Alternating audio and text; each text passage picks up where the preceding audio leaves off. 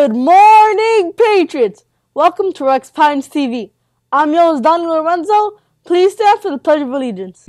I pledge allegiance to the flag of the United States of America and to the republic for which it stands, one nation, under God, indivisible, with liberty and justice for all. And now for our school mission statement. We the Patriots achieve greatness through high expectations, passion, and perseverance. Thank you. You may now be seated. Today is Wednesday, April 7th, 2021. Let's go to Annalicia to see what happened today in history. Thank you, Yosdani. Today in history, April 7, 1948, the World Health Organization, also known as WHO, was formed by the United Nations. If you watch the news on COVID-19, you may hear them talking about WHO. WHO's goal is to ensure that 1 billion or more people have health coverage, help in emergencies like COVID-19, and good health guidance. We also celebrate World Health Day today because of the founding of WHO. Now let's go to Chris for the sports highlight. Thank you, Annalicia. Today's sports highlights are presented to you by the Patriots. Nick Wallenda completes a death-defying tightrope walk.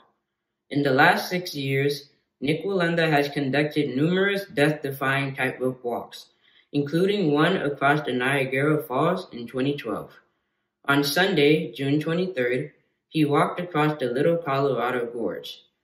The 1,400 feet long walk on a 2-inch steel rope placed across the 1,500 feet deep gorge was the highest one Nick had ever attempted. A slight misstep would have resulted in him plunging a distance longer than the height of New York's Empire State Building. And given that he had no harness attached nor a safety net placed underneath, it would certainly not have been a good outcome. Now let's go to Noah to see what's for lunch. Thank you, Chris. Today's lunch is turkey and cheese sandwich, hummus cup, baby carrots, diced peaches, mustard, and milk. Bon appetit. Now let's go back to you, Stan. Thank you, Noah. Patriots, the yearbook is currently on sale. Order your yearbook before this Friday, April 9th, to get the pre-production rate of $25. After April 9th, the cost will rise to $30. All yearbook purchases must be made through myschoolbucks.com. Get your yearbook today. Scholars, the FSA is continuing today with 8th grade writing. Let's wish them all best. Here are the upcoming FSA testing dates in April. And finally, this month we will show that we are FSA ready. Every day we will have an activity that is FSA related. Today we should be creating a poem on conquering your fear of testing. You can share out your poems on the wall outside of the classroom for all to see. You can also share with us at pines.renaissance@gmail.com for a chance to be showcased on the announcements. Now, let's see what the weather is going to be like today with David. Thank you, Yosdani. Today's weather in Pembroke Pines, Florida is forecast to be 82 degrees Fahrenheit and mostly sunny. What good is the warmth of summer without the cold of winter to give it sweetness? Now let's go to Samuel for the joke of the day. Thank you, David. And here's today's joke of the day. What is a tornado's favorite game? Twister.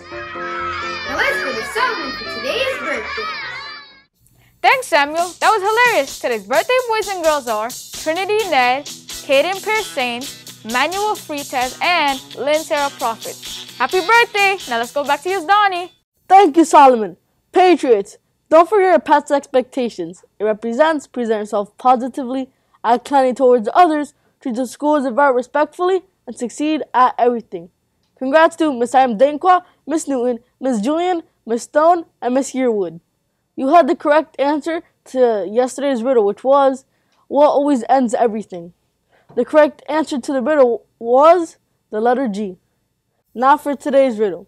What is next in this sequence? JFMAMJJASON. Again, what is next in this sequence?